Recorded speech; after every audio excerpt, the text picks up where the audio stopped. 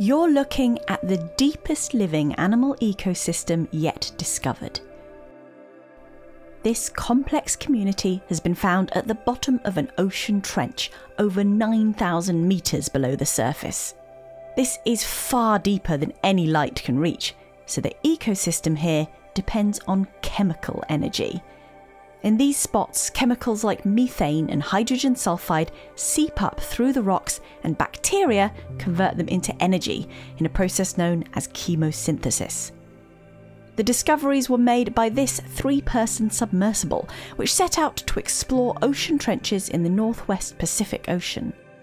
At the bottom of the trenches, researchers saw these amazing scenes. Little white gastropods perched on top of colonies of long, thin tube worms and bristleworms moving among them.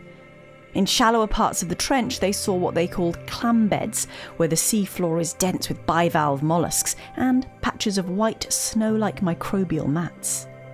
Many of these creatures are thought to be new species, and several are thought to contain methane-digesting bacteria in a symbiotic relationship.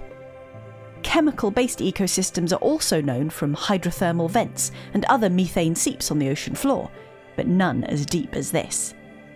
Trenches like these form what's called the Hadal Zone, after the Greek god of the underworld, and it's an area that researchers are only just beginning to widely explore.